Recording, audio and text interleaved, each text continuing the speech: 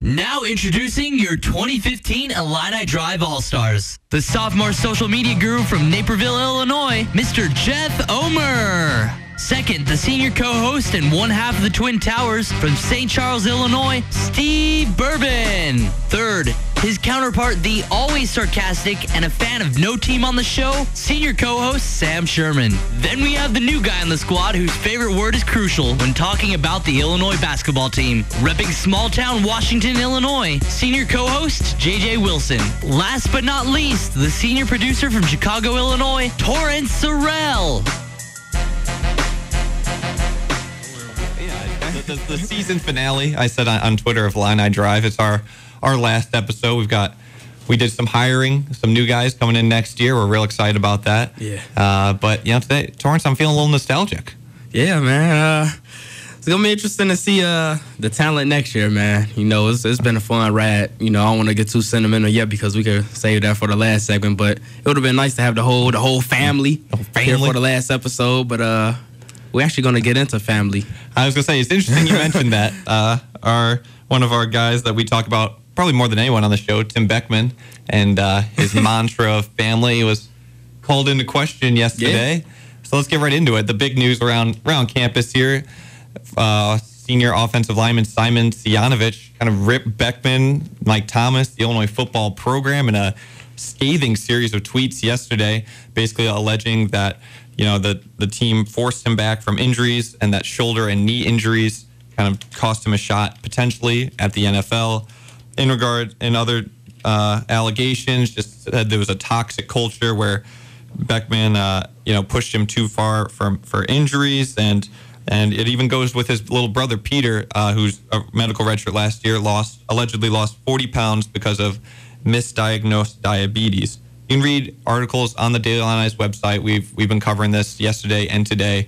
Mike Thomas had a press conference, teleconference today, basically gave Beckman his voice of support, said he believes that Beckman had the players' interests at heart, but there will be a review of the allegations with interviews and et cetera forthcoming in the near future. So, Torrance, I guess when you saw this coming out and kind of the media firestorm is created, I guess, what's your initial thoughts when you see all this? That is definitely unlike Beckman's character. Like you said, it's something that he talks so much about, just this whole family culture, and then you see this. I mean, and then, like you said, the rant, that's the main thing that had me. I'm like, that's something that you don't wake up and see every day. Like, I know we don't talk a lot about being a student on the show, but I actually heard this from one of my friends, one of my senior friends. He just told me, hey, have you went online, just go on Twitter and look at this about Illini football. I'm like, Illini football is over. Spring game is over. Right, so, yeah. What the heck is going on? Then I just see these series of tweets, and I was like, man, that's crazy. I mean, it's, you have Beckman. It's just two completely different sides, and we always see Beckman, the all happy, smiley type personality is. We had that. Well, you guys had that interview with him several weeks ago, and then you just see this like dark side. It's like, do he really has this hidden side behind closed doors that the media don't know about? Yeah, I don't know. Like when we did the interview, and every time I've talked to him, I've always felt, just judging his character, that he was very genuine. Yeah. When he said these things that, it's a family and we care about the athletes. We want to get our guys their degree, and, it's more about than just being football players. He always seemed genuine, in my opinion. Right. Now, some of the allegations that Simon Sianovich brought up, basically berating him verbally at practice, forcing him quickly back from injuries. I'm going to go say, I think that sort of stuff happens at most major programs. If you're at this competitive level, high major D1 ball, that's how it's going to be. I mean, Torrance, you play football ever, high school? Just basketball. Just basketball. Okay. I'm too tiny. Yeah. Okay. I mean, like you. Okay. My only experience from high school, but that, for better or for worse, what Simon described. I'm gonna keep calling by his first name because his last name I know I'm gonna trip over 1,000 times. He was doing pretty good at first. Yeah. Better than me. So I mean, better or worse, this is sort of football culture. I think in America. I think you go around to practice. the coaches will be downright abrasive. Yeah. I mean, they will berate players. It's a violent sport. I mean, we've seen all the concussion issues. I mean, the injuries are gruesome and they're severe, but that's the risk of playing ball. Right now, when you say you want to be rushed back from injury, of course, I'm not trying to condone anyone or take anyone's sides, but of course you want a 4-year starter back on the field. Of course you do. Now, only Simon knows if he was truly healthy or not, and he claims that he wasn't. Sat out the last couple games, didn't play in the bowl game, says he wasn't invited to the bowl game. Wasn't invited to the senior banquet. Wow. So, I mean, this stuff all runs pretty deep, and I'm not sure we'll ever know one side or the other, whether it was true, just because it's so much of he said, she said. Yeah. I don't know. You can investigate all you want, and there's kind of differing opinions on Twitter. I saw Pete Bonhomme, former walk-on wide receiver, agreeing, saying, I could write a book about everything that happened at Illinois. I saw former player at Toledo from Beckman tweeted at Simon, just said, hey, I'm glad you're standing up for this. He was the same way. But then you got a lot of guys. You got Teddy Karras, who's right next to the line, and Simon at right guard right there. He went through an ACL injury of his own. He said Simon quit on our team when we needed him the most. Wow. Okay. And, you got Jihad Ward had a few tweets he later deleted, but he was on Beckman's side. So just to see the divide like this, I don't know if we'll ever know all of the truth about it, but I'm not sure it matters. You also have just like parents siding too. I know I seen Lynn Dudek, she's siding a little bit with Beckman's side. So you also see parents taking a stance on it too. So it'll be interesting to see, more of them, getting involved and kind of having this little dividing line, because obviously the parents care because that's their kids going out there risking their lives playing for these programs. So, man, it's definitely a sticky situation, and what crazier way than for it to be like towards the end of the year for this to happen. Yeah, I mean, and normally this is kind of a down period. You don't even think about football until summer practices open up, but now this blows out. And I want to talk a little bit about, Beckman as a coach now. I mean, we're in year 4, going into year 4. We're through 3 years, and the on-the-field product has left a lot of people wanting more. I mean, even last year he made the bowl game. A lot of people still were not satisfied with a lot of the games that they played. They're not up to a certain standard.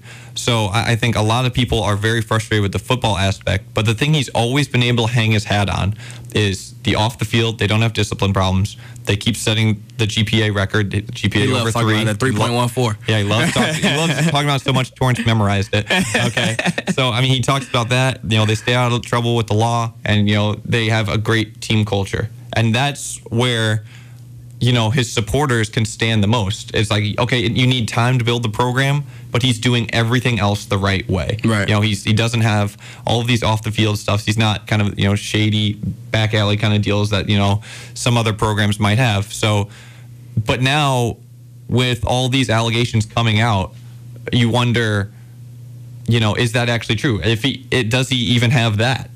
And that's when you seriously start raising questions about, Tim Beckman's job security. Yeah, now, I mean, every year, like I know Sam Sherman always talk about this as far as him progressing this year, but every year that he's been there, he's somewhat, progressed. Obviously, they made a bowl game this year, but you can't help but to think like, well, he don't really have a legacy, but how much will this big story affect going into next season? That's really what I'm most afraid of. Is there going to be a lot of underground stuff going on that could kind of hinder the team? And they had their best recruiting class since he's been here, so it's just interesting to see. Obviously, from a recruiting standpoint too, players wanted to come here for the upcoming years. Like, they hear something like this, nobody don't want to go to a school and they pretty much treating players like that.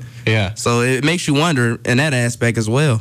Yeah, I mean, Mike Thomas said there'd be an investigation, see whatever he finds, but just with something like this, just gut feeling, I feel like Beckman won't be the coach week 1 in the fall. Yeah. I mean, it's just whether it's they find that these allegations are true. If so, I think Beckman goes. I think Mike Thomas goes, because that's how it works up the chain of command. You're responsible for who's under you. He hired Tim Beckman. This stuff went on, and the football program wasn't great. In addition to all this, I think Thomas goes. But even regardless, maybe it's a situation where you know what? Mike Thomas decides to just cut away from Tim Beckman and tried to save his own job. Right. You know, cut away from this whole thing, distance yourself from it, and try and just start anew. I don't know. I mean, only time will tell. But right now, this is the last thing that Tim Beckman needed for this program because, genuinely, they were on the right track. Yeah. I mean, you know, 2 to 4 to 6 wins, the best recruiting class in Beckman's era so far. It's like the signing day thing all over again. Remember, I mean, they had the best recruiting class under Beckman. They got to, I think it was 7th in the Big Ten, which is pretty good. Like for Illinois standards, that's pretty good. You're beating out, you know, some of these bigger and perennially better schools.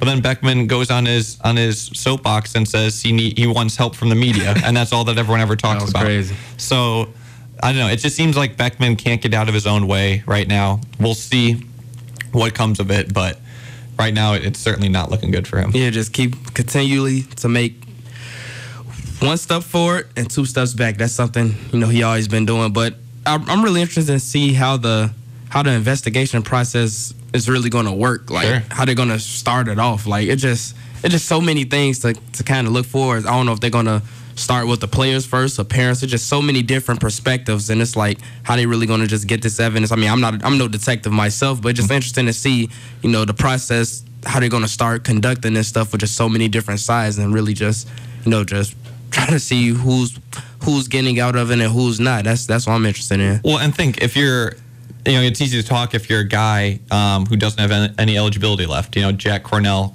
former offensive lineman, Baltimore Ravens now, or formerly, I'm not sure if he's still on there, was kind of getting into it with Sianovich on Twitter.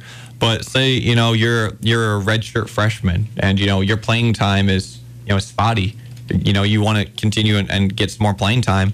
Are you really going to risk that by, you know, maybe telling the truth, maybe not, you know, depending on if it is true, but are you really going to blast, you know, the guy that has control over your playing time?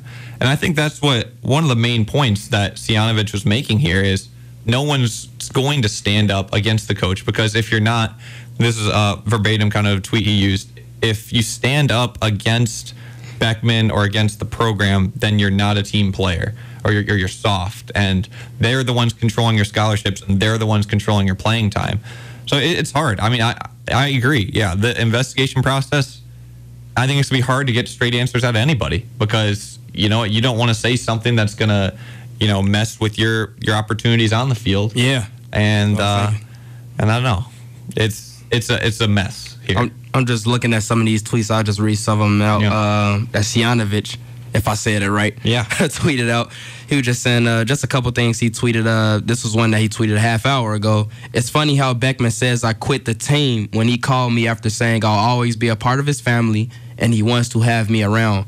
Other tweets he had, you call it treating us like employees. I call it giving us a voice.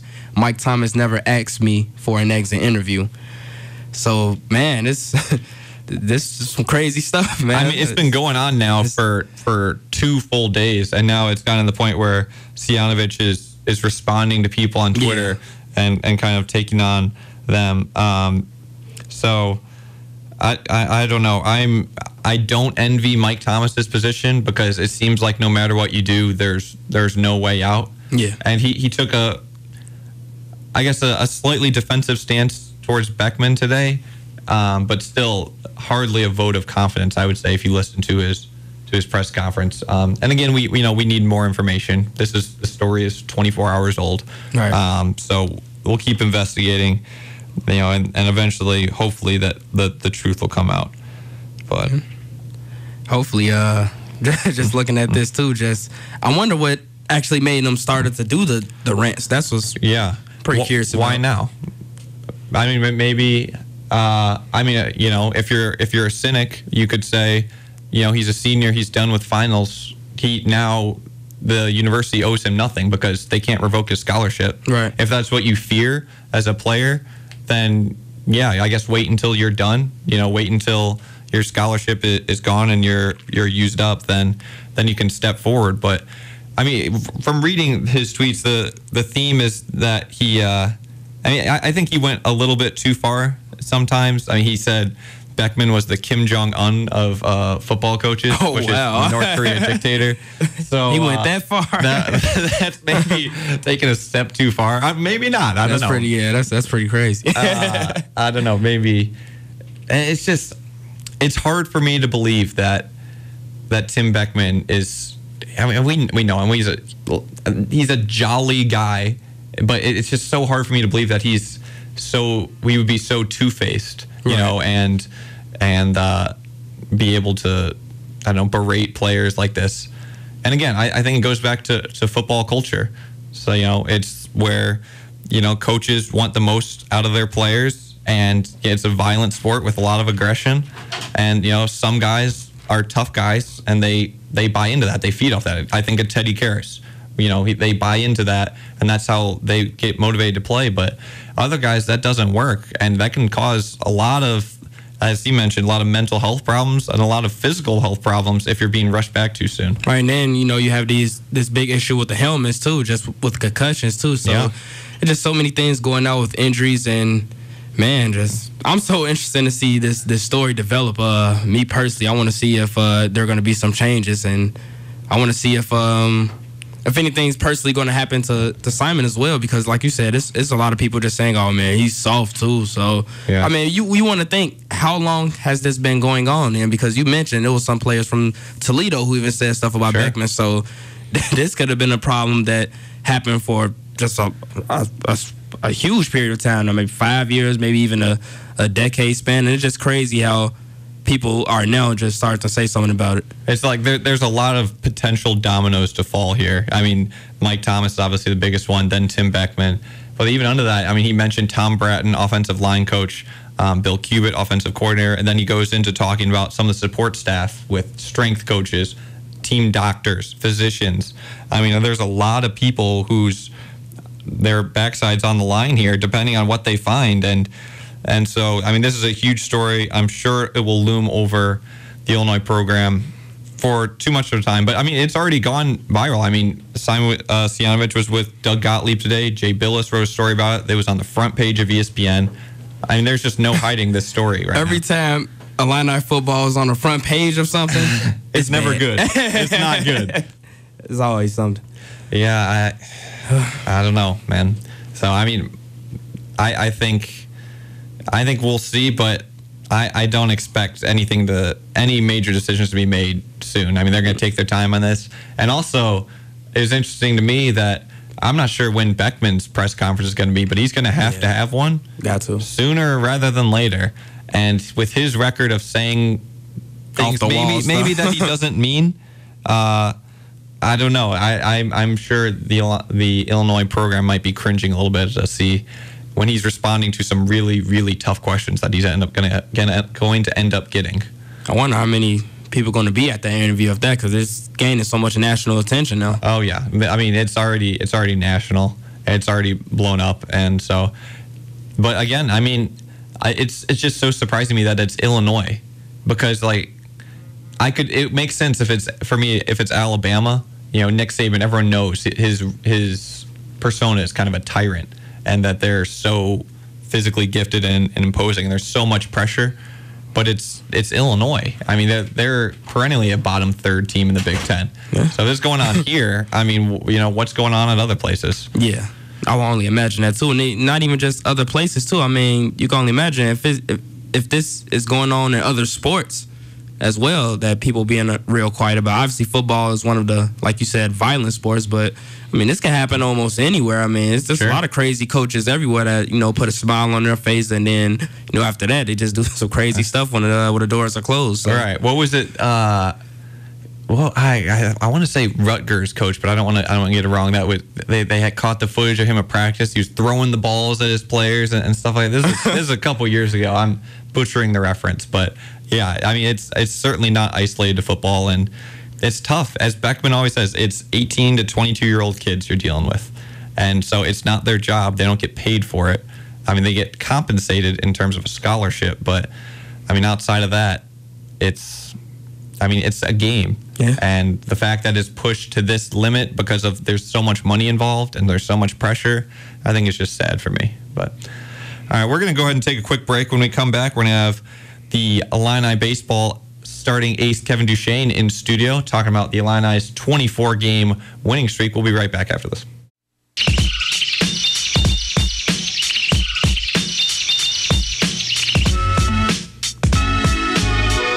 Welcome back here on Illini Drive. Just a quick commercial break. That's how Torrance and I do it. Less commercials, more talking, because we love to hear our own voices.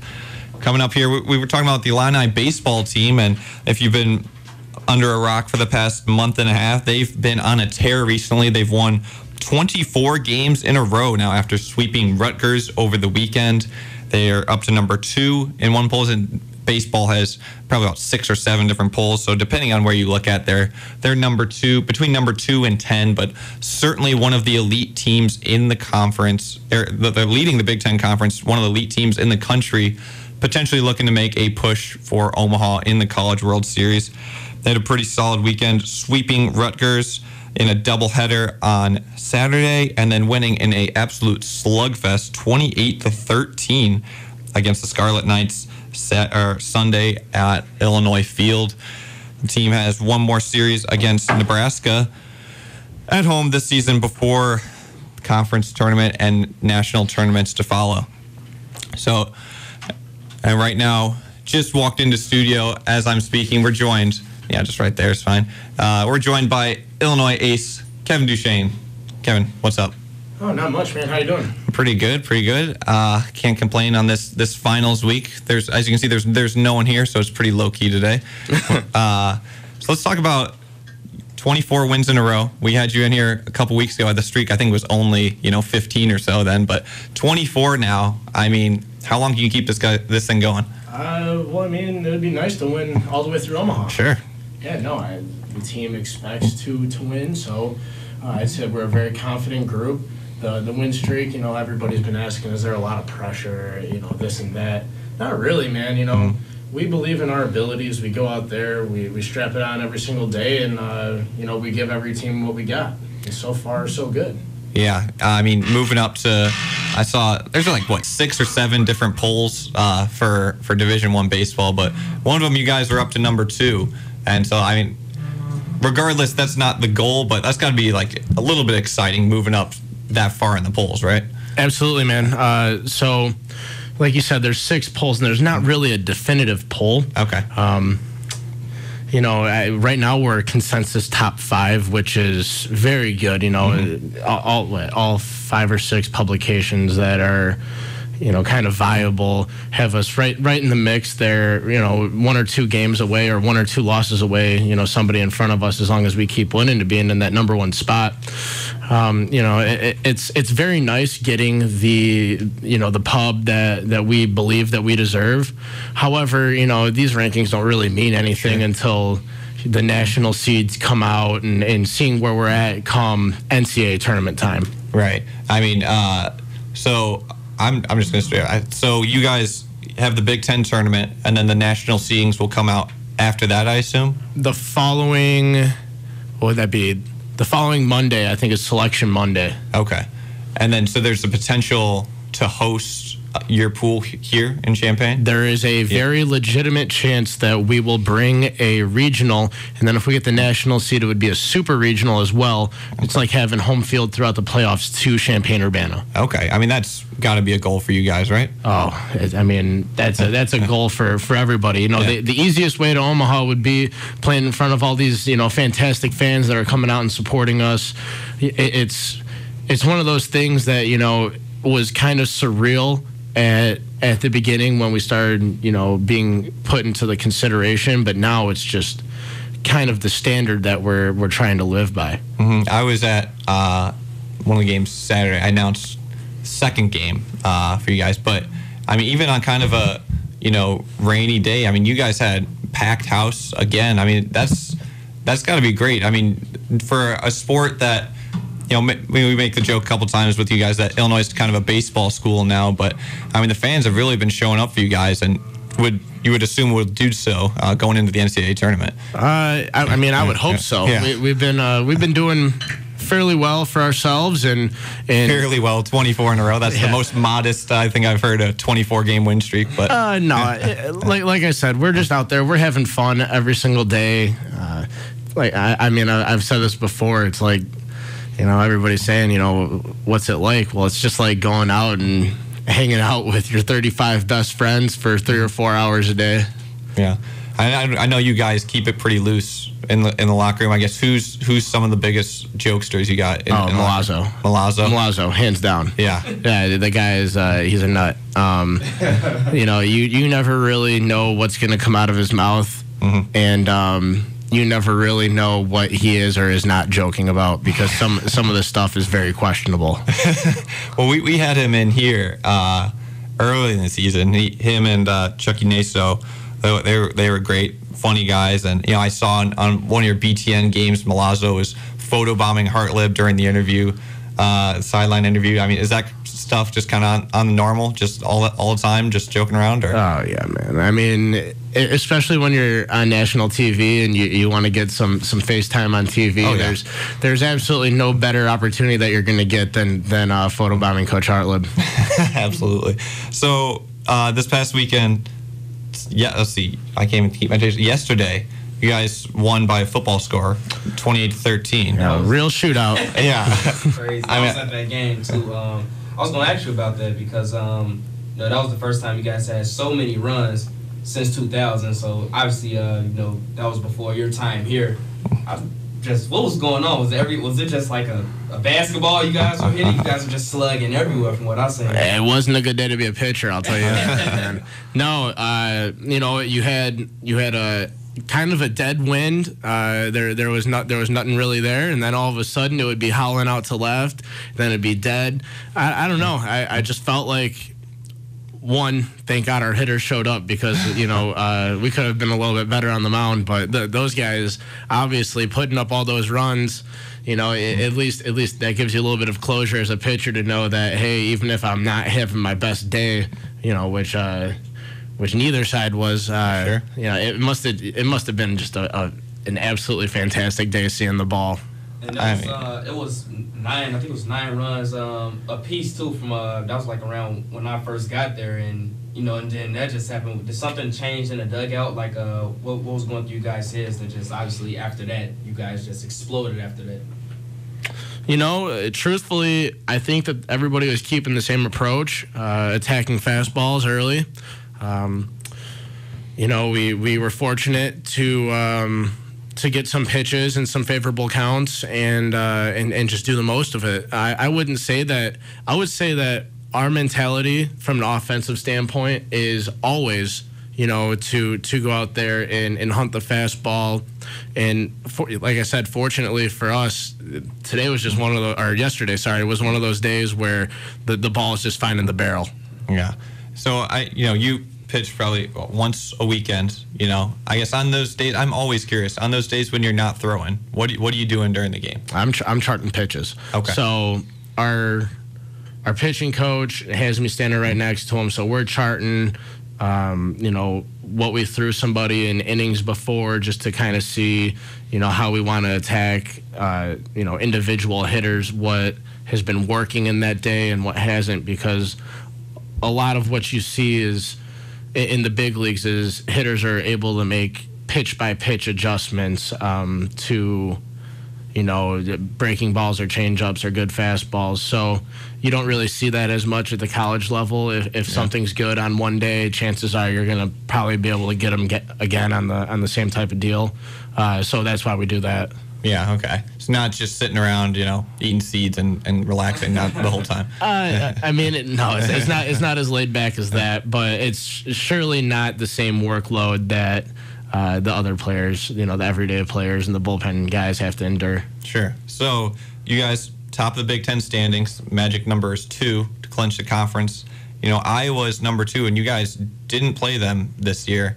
What's your thoughts on that? Do you wish you guys got a chance at them, or? Oh yeah, I mean, absolutely. We wish that we could settle this, kind of head to head. Yeah, head to head, and in a winner takes all series. But that's just how the scheduling works with the Big Ten. You're not going to be able to play everybody, and unfortunately for both of us, because I'm sure they, they're thinking the same thing. We'd like to be able to go over there or have them come here and show them what, why we think we're the best, but. it's just one of those things where we kind of control our own destiny right now. We're not really worried about, what Iowa's doing. Obviously, it'd be nice if they would lose once in a while, but no, it would 100% be really, really, really nice if we would have played them to give us a little bit of breathing room. But at the same time, like I said, man, it's two more games. We just got to strap it in. We got a big weekend coming up against Nebraska. Everybody's getting pumped up for it. So, everybody wants the hardware. Yeah, absolutely. If you guys win the Big Ten, do you guys get rings? I'm not quite sure with all of that. I do know that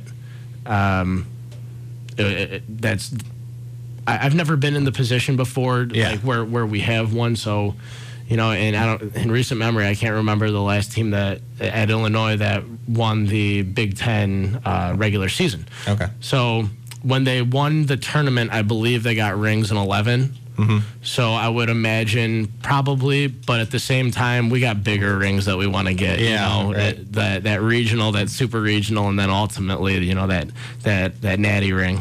Yeah, I mean now, as the streak has gone on, I mean, you look just at national guys. I mean, I don't know how much you guys read this stuff, but it's like almost.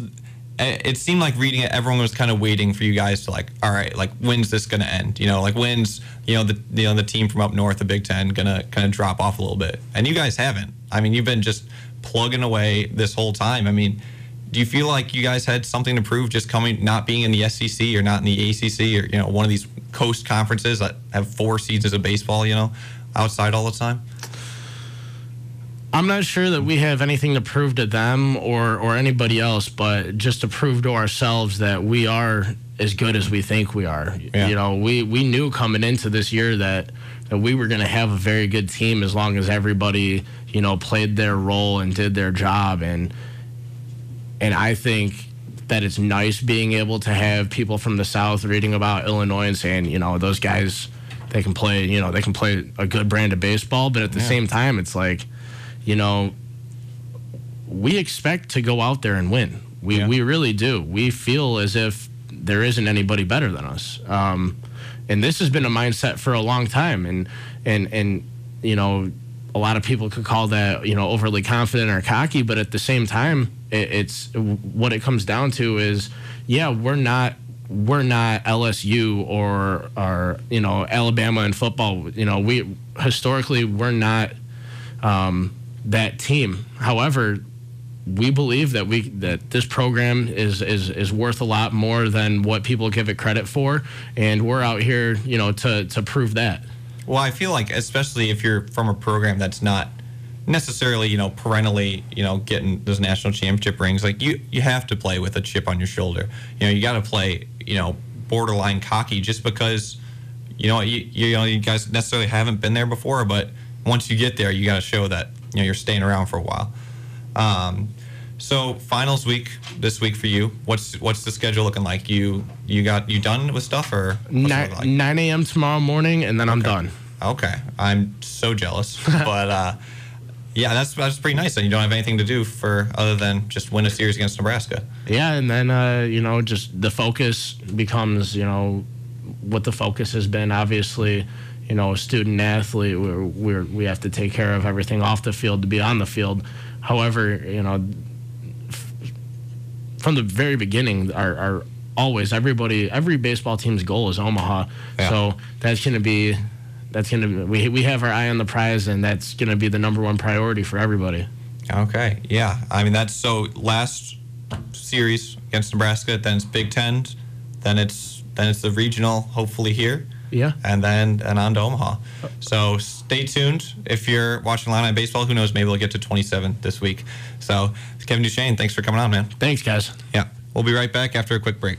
Hey, this is Matt Spiegel from 670 The Score. You're listening to Illini Drive on WPGU 107.1, Mondays at 6. Dunleavy looking, finds Rose. Rose trying to get open, fires away. Bang! It's over! The Bulls win at the buzzer! Beal against Bazemore. Here comes Pierce with 5 seconds left. Pierce with 3. Pierce with 2. Pierce fall away at the horn. It's gone! Paul Pierce does it again as the Wizards win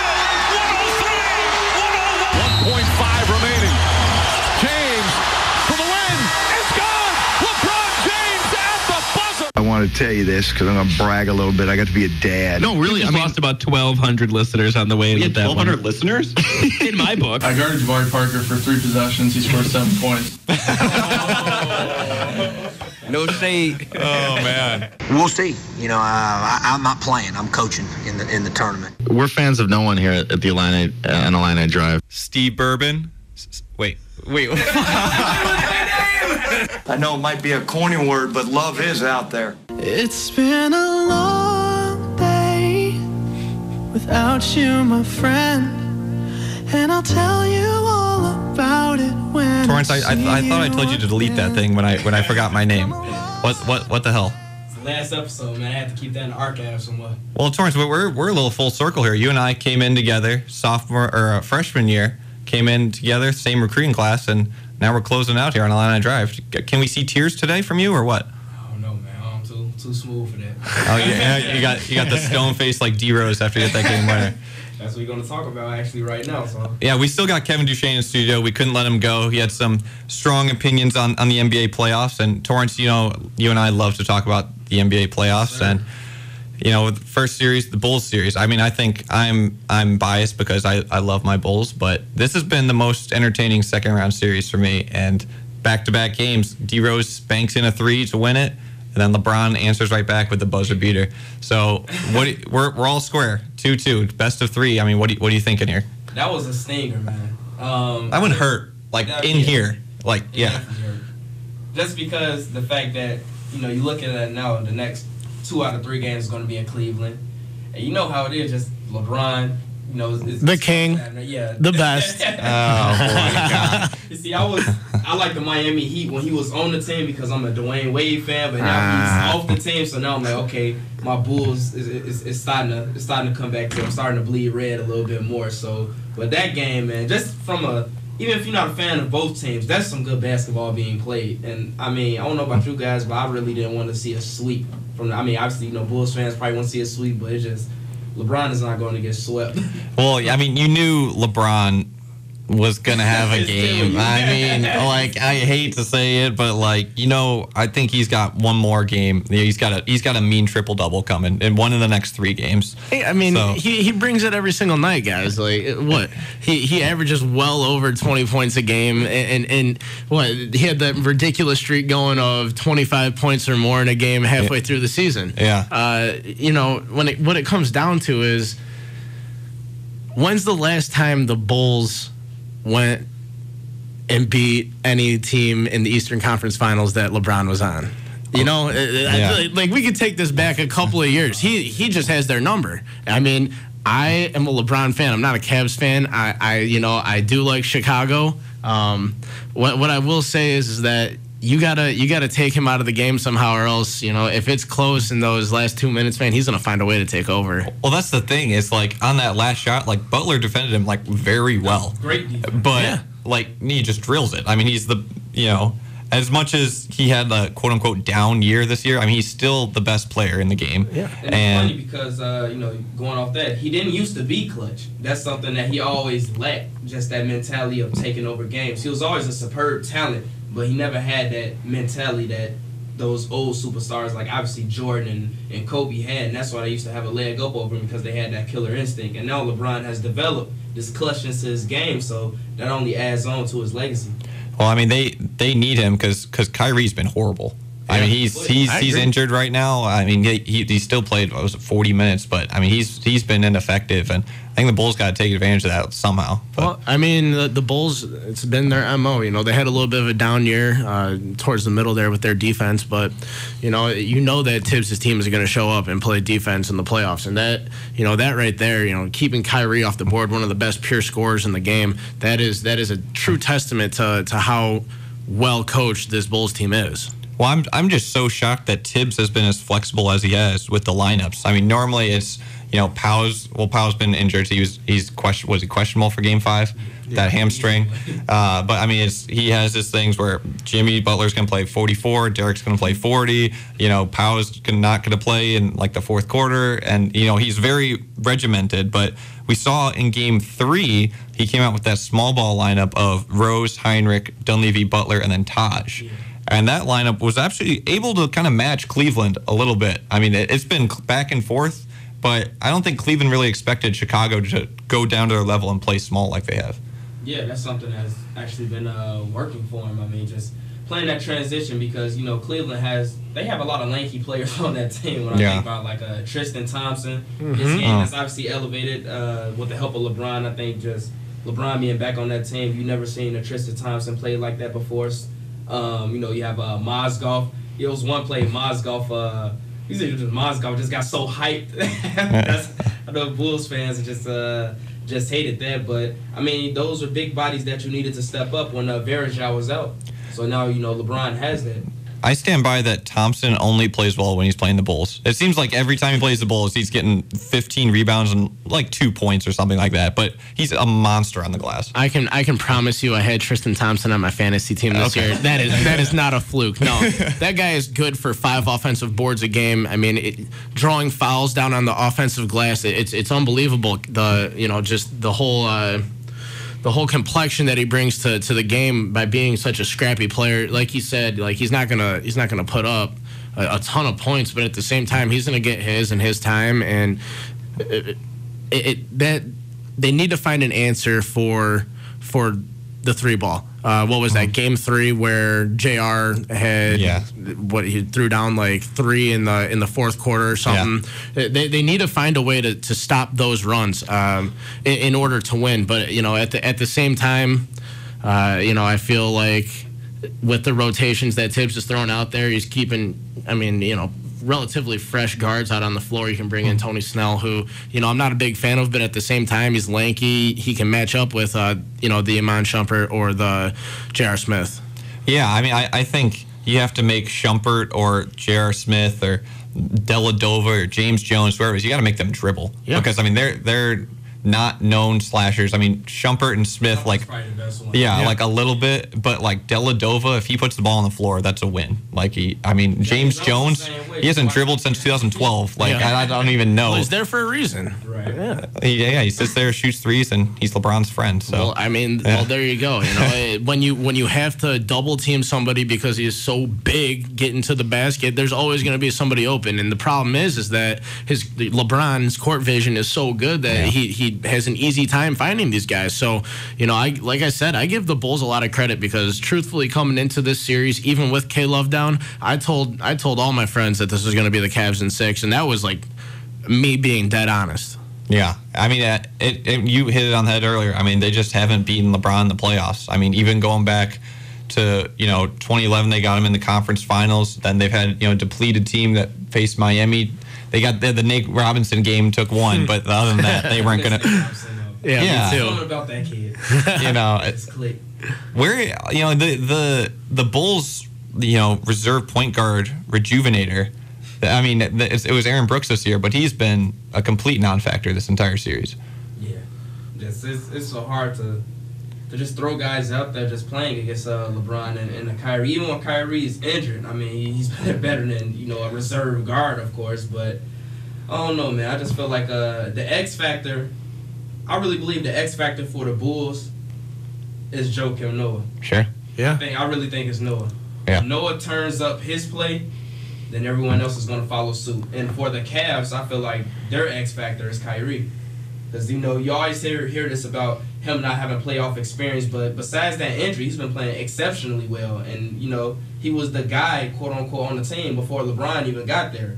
So I feel like those two guys everyone else is kind of going to do their job, but if those two guys kind of elevate their game a little bit, whoever wins, obviously it's 2 different positions, but whoever has a better game between those two is going to determine the series. I honestly feel that. Stemming off that, I truthfully feel like, and you hit on it earlier, that Pau Gasol is that's such a major piece to this team. Yeah. Being able to throw 2 very, very, very quality big men at a team where, Tristan Thompson and Timofey Mozgov, you got Pau Gasol, who's an all-star, and then you got Joakim Noah, who is actually one of my favorite players in the league because he works so hard. Yeah. I mean, Joe, he does everything, but I mean, he's got to find a way to, when he gets those open layups, he's got to convert. Yeah, I agree. 5 for 23 or something. I mean, he has some horrible statistic right now for field goals. Right now, he's just like throwing it at the backboard. Like, just have some finesse, man. Jeez. So, I mean, best of 3. Kevin, you still sticking at Cavs in 6? Yeah, I switched it up, man. I got the Cavs in 7. I think that if they bring it back to Cleveland, there's just going to be no stopping them. I feel like I got to agree. I feel like the Bulls just missed their chance in Game 4. Like, if they go up 3-1, I think they got it. But 2-2 against LeBron, you still feel like you're losing that series. Yeah, At least I agree. I agree. So, Torrance? I was going to say the same. I'm going to be different. I really think Cleveland going to win this series, too. But just because you guys said that, I mean, it's hard to see LeBron lose 2 games like that, especially one of them being in Cleveland. Yeah. I even say Cavs in 6, man. I don't even think it's going to be. I just don't think it's going to be a 7. I think, like you said, Bulls, that was a punch in the gut game that they needed at home, and now you have a more of a confident team, and then you have another game in which Kyrie is resting, and especially if Gasol is questionable and doesn't play. Yeah, man, Cavs they're gonna end it early now because they have a little bit more momentum coming in. Quick sidebar: does Tibbs get fired if they lose the series? In my opinion, I think Tibbs is gone anyways.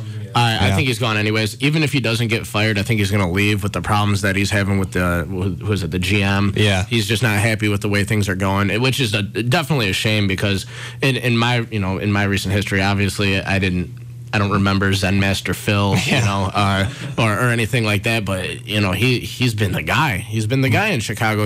All the players, from what I hear and what I read, love playing for him and working with him. So, I truthfully, I love NBA basketball. I love NBA playoff basketball because you see a lot of defense, and every team that Tibbs is with, man, they just know how to play defense. What was it? There was 164 or 68 total points the other night. Yeah. Yeah, that's ridiculous. You go out on the West Coast and you watch those games, they're shootouts. They're 100 and whatever. Teams winning by 30 points. You won't see that. You won't see that with any team that LeBron's on or any team that Tibbs is coaching. Yeah, I think it's just a really unfortunate situation. I mean, Tibbs is top 5 coach in the league, but easy. I think Gar and Pax are just taking for granted the fact that they have a good coach, because before this, it was Vinny Del Negro. I don't know if you remember him. Yeah. Scott Skiles. I mean, like, fire Skiles on Christmas. Yeah, I mean, it's just like I don't know who you're gonna get. I mean, some people like Hoiberg from Iowa State. They got bounced in the first round in the tournament this year. So hey, they got bounced against a good team, though. I'll tell you that. Don't sleep on those guys. Yeah. So I mean, you mentioned out west, and during the break, you had some strong thoughts of this Clippers Rockets series. If anyone's been watching the Rockets, all they've been doing is fouling and not really competing. Haka DeAndre. I mean, they're down here. They got blown out last night again, but this Haka DeAndre is unbearable. Yeah, and I mean, you're taking your best player, well, arguably your best player. I mean, actually, that's probably not even arguable. James Harden is a monster. But you're taking Dwight Howard, a key figure, off the floor because, they don't want they don't want what's happening to the Clippers to come back to them by just, fouling the worst foul shooter on the floor. I personally think that this is ridiculous. This isn't basketball. These guys are getting paid millions and millions of dollars to go out there and play basketball. And what we're watching is a free throw contest. Yeah. Like seriously, like if you think that fans, want to keep paying all this money to come see an NBA playoff game decided by if a guy can hit 28 free throws in the first half, which is beyond ridiculous, and then to end up with 35 or so, or even more so at the end of the game, I don't know. Truthfully, I turned it off, man. I couldn't watch it. I haven't watched much of that at all. The series itself hasn't been competitive, and then you add in the free throw thing, but I mean, like, DeAndre Jordan's going to get paid like $15 million a year starting in his next contract. The dude shoots less than 40% from free throws. I don't know, when it's your job and you're practicing every single day, how you can't at least get half. or 55%. Is that asking too much? Am I crazy? I mean, just think about it, man. Like his hands have to be enormous. He's an enormous human being. Sure. What is he? 6'9", 6'8", 6'9", 6'10", somewhere in there. At least 6'10". Yeah, I mean, you think about it, like you put a bucket up on a little ledge, and then you put a tennis ball in your hand, and you try and make every single one of them. I'll take 50%. I'll bet on myself. Fair enough. But at the same time, that's not as easy as you think, and especially when you're struggling with something, you got 30,000 fans roaring down your dude. It's mental, and it really is. As many free throws as you can make, it's not easy to do it in front of 30,000 people when you're getting paid a ridiculous amount of money. There is so much stress on you. Well, and a thing I saw on ESPN, another point is, like, think about his teammates. Like, he keeps going up to line, keeps missing free throws. It's like, come on, man, like, make your free throws. Like, I mean, that, if he's like, I think the other night, what was he, 14 or 19 of 34? 14 of 34? Something like that. I mean, it didn't matter. I mean, they were winning the game by 30 anyway, but I mean, it's just, I don't know. I don't want the Clippers to win just because of that. And even if the Rockets advance, you can do the same thing with Howard. So I don't know. I mean, that series hasn't been competitive at all. It looks like the Clippers are gonna escape, which I kind of like the Spurs. I'm a Spurs sympathizer. I'm not a fan because that would be a bandwagon fan, but that was a rough way for them to go out last week. Yeah, I mean, well, you like Chris Paul. I was happy for him because, just because of his legacy, I mean, obviously, like we was talking about this too, if he didn't hit that shot, then he would have just kept getting clowned about just being this great player but never being able to go far in playoffs. I mean, it's the same thing with Carmelo Anthony, but Chris Paul, if it's something I like about Chris Paul, he has probably the best competitive spirit by far in the game. The way he approaches the game and just how hard he plays and just his mentality is top notch, and I think he deserves to go far. I mean, just Blake Griffin too. They have so much talent. They have a good coach. I like Doc Rivers a lot since he was in Boston, and it's just you need to see them go somewhere because they have a real good team. I just want to see them go to the next step.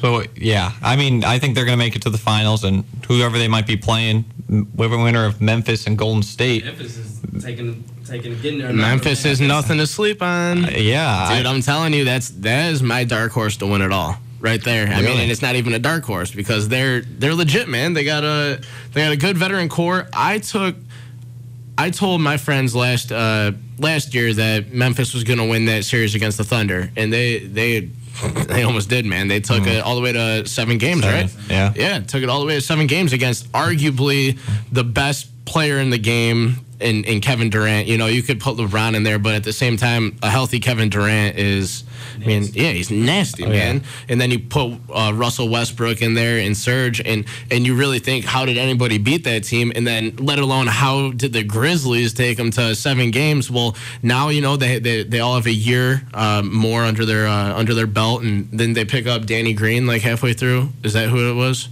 They got Jeff Green. Jeff Green, Jeff Green, yeah. And he's been, playing outside of his mind too. Yeah. Mm-hmm. So I mean, Randolph, Mike Conley back. I think that was huge too. Huge. He actually knows how to guard Steph Curry. Yeah, and you got Marc Gasol, who's just a monster too. And yeah, the Grizzlies, I always thought of them as like the Bulls in the West, just because they'll grind you down and they'll play that defense. And I've always wondered about that in the playoffs, just because I feel like a team like the Grizzlies and the Bulls, they don't have like another gear in the playoffs. That always worries me. But right now, Memphis, they're playing as good as anyone, and this is really the first adversity Golden State's faced all year. I mean, they won 67 games, now being down 2-1 in Memphis. I mean, this is a huge game coming up. Was it tonight? I'm assuming it's tonight. Yeah, because the Clippers game was last night. Yeah, so it's the Wizards game and the Grizzlies tonight. Yeah, I mean, I don't know if the Grizzlies win tonight, man. Like, I mean, it's hard to see them losing 3 in a row with their culture and how tough they are. So yeah, speaking about this Wizards team though. Oh yeah, I mean, even if the Bulls make it past, the Cavs, when you're staring down an angry Wizards team right now without John Wall. You know, I mean, that shot that Paul put in the other night, obviously. I love what he said after the game. Oh, yeah. I love what he said. Yeah, that was. I love that. I love that too, man. But the Bulls cannot beat the Wizards, man. It just seems like it, And now the Atlanta Hawks. I don't know what I'm more impressed with, the way that the Wizards have been playing, or just the collapse of this Hawks team. I just feel like they were a great regular season team, and I was a big fan of them. I really like Teague. Big fan of Jeff Teague, and I'm so let down at this effort that they've been given. And Steve, we talked about that earlier, just like the Hawks are just this regular season team, but when it comes to playoffs, I mean, I just really feel like they don't have that umph in them. Like, no team is scared. There's nobody on the team you could just say, we got to watch out for that guy. Like, you have, we got to watch out for LeBron. We got to watch out for John Wall and then, Paul Pierce. But it's like the Hawks are like, okay. Yeah, just a collective effort. Collective effort. Yeah, and that, it's like the age-old question, who's going to take the last shot for them? I mean, is it Teague? I don't know. Do you get it to Horford or Millsap? Korver. Korver. Oh, yeah, absolutely. That's a no-doubter. Give it to the guy. If we're playing 2K, Korver shooting. But they remind me kind of the Pacers last year. The Pacers, got that 1 seed and then kind of fell off. I don't know. Lance started blowing in people's ears, and they sort of didn't live up to their potential. But I don't know. Paul Pierce, they just dusted him off, and he keeps hitting big shots. Hall of Famer, man. What else can you say about him? The truth. Yeah, there's. Didn't Dennis Schroeder said something about, oh man, that was a lucky shot that Paul Pierce said. I've been making that shot for 13 years. Yeah. He's making that shot since Schroeder was a little kid. I mean, that dude's a Terminator, man. Yeah. All right, so lots of NBA to talk about. Torrance, this is our last show on Illini Drive. It's been a good ride. Great run, man. Couldn't ask for a better cast where everybody's gone. But yeah, everyone's gone. Everyone left us. We couldn't even have a proper last show because, I don't know, they're like studying or something. I don't know what that's all about. Yeah, what is that? What does that mean? Yeah, I don't know. I didn't come here to place no school. But yeah, so that's how we got for this week. I'm gonna get off before I say something stupid. We'll be back. We've hired a great crew for next year. Joey Gelman will be back, if anyone remembers him. He was in Spain for a semester. Who is this kid? Joey Gelman. So he'll be back hosting.